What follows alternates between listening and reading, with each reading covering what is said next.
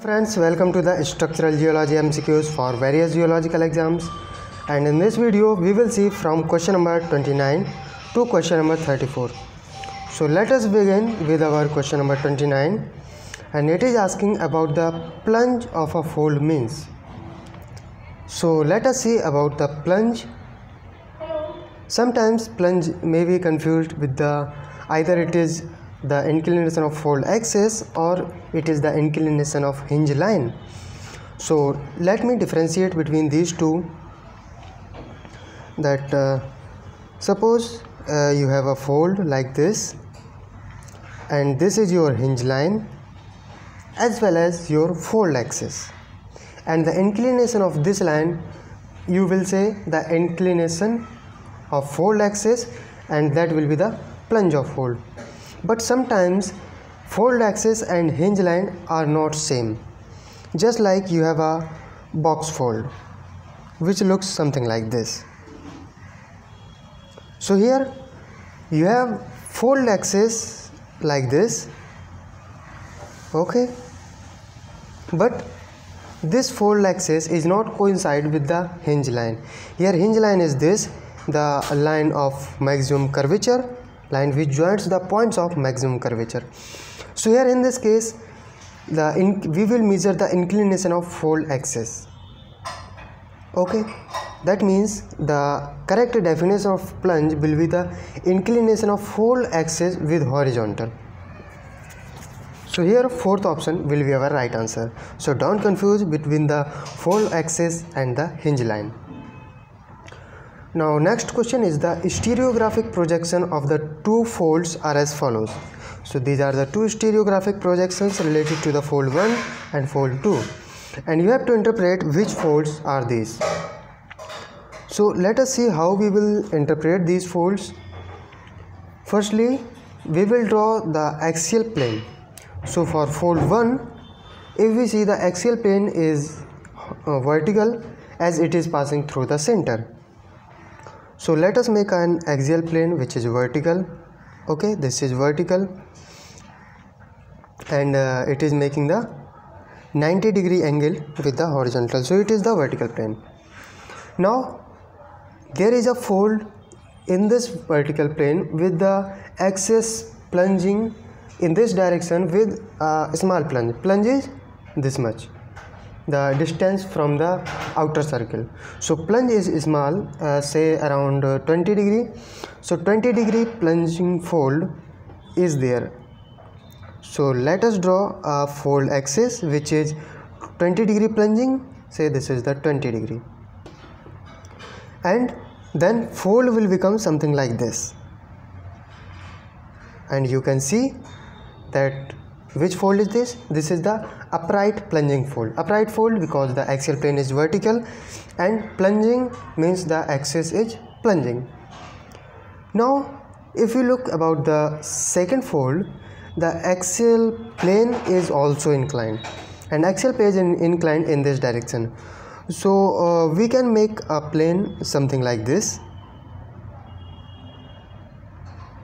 okay, which is inclined somewhat, okay, and along with this plane your axis of fold is also inclined, and this axis is exactly the same inclination as of the which is equal to the dip of plane.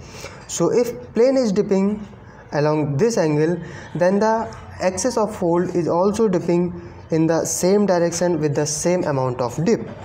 So axis of fold will become this green line, and you can see that fold closure. How will be the fold closure? Fold closure will be like this,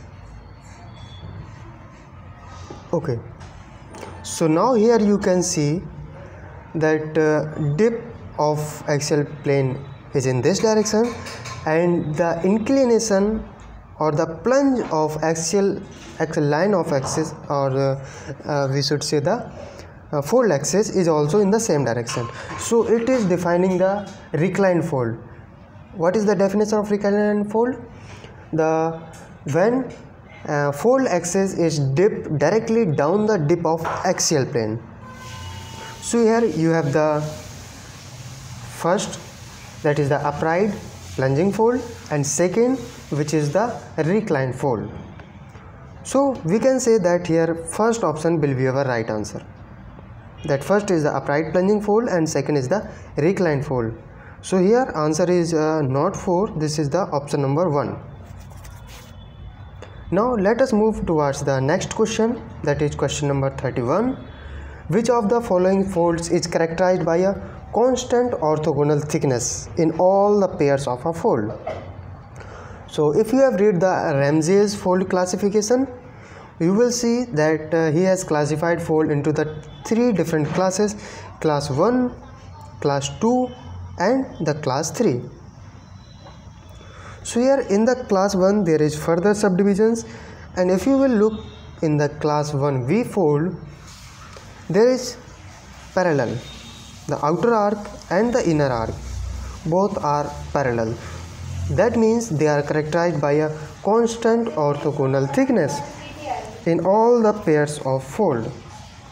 So here it is termed as the parallel fold. Now keep in mind, sometimes we have a confusion related to the parallel and similar folds, because the class 2 has the parallel lines or the parallel isogons. So don't confuse with the class 2 fold. If you have the parallel limbs, then it will call as similar fold. Sorry, if the parallel limbs are there, it will called parallel fold, and if the isogons, dip isogons are parallel, then it will called similar fold. So here second option will be your right answer. Now next question is, 2 strike slip faults F1 and F2 shows the side stepping as illustrated below. So these are the two faults F1 and F2, and this is the area where you have to find out what is going on. Either they are the pull apart basins or the push up basins. So if you will look in the fault 1, you will find that this area is moving in this direction and this is moving in this direction. That means they are pulling, and the structure will be the pull apart basin. Same condition is in the F2 fold. Here the one force is in this direction, another is in this direction. So both of these F1 and F2 are the pull apart basins, and hence first option will be our right answer. Now write in the comment box what structure will we find in this pull apart basin. Now the next question is our question number 33. If the pitch of a linear structure on a bed of altitude north 30 degree east, 50 degree dip in the southeastern, and the pitch is 90 degree. So we have to find out the plunge of that linear structure. Now let us consider that this is our plane, and the strike is your north 30 degree east as it is given in the question, and the dip direction, this is the dip direction. So here the direction is 50 degree southeast. Now it is talking about the pitch of linear structure, which is 90 degree. So pitch means the angle between the strike and the linear structure.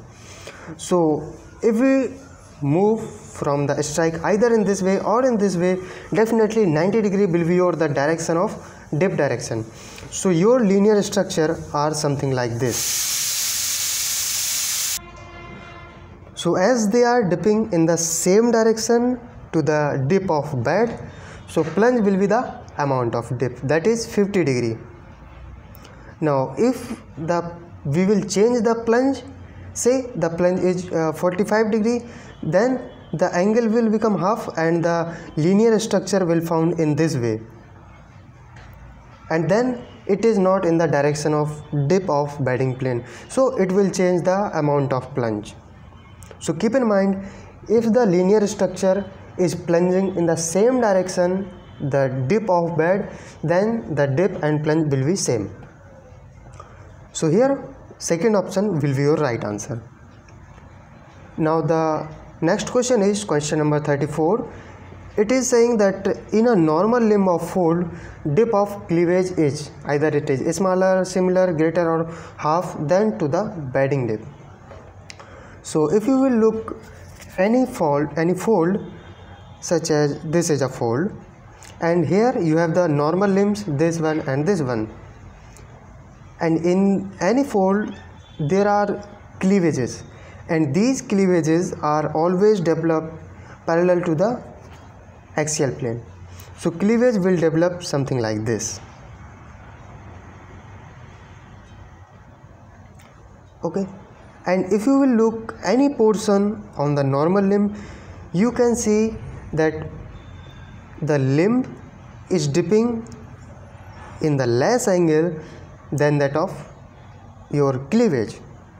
So this is the case of normal limb. You can take another fold for the normal limb like this. Okay, this is asymmetrical fold, and if you will look the axial plane, it will something like this. So if you will look, the cleavages will develop something like this, and let us draw, and you will finally get that the dip of cleavage is also more than that of the limb. But if you look an overturned limb like this, so this is the overturned limb, and here the axial plane is something like this, and hence you can see that now the condition of dipping is changed. If we will cut in this way, you will find that the dip of limb is more than that of the cleavage. So now you can say by saying the question that in a normal limb of fold, dip of cleavage is always greater than that of bedding dip. So it's all about for today. Thank you. In the next video we will see some next questions.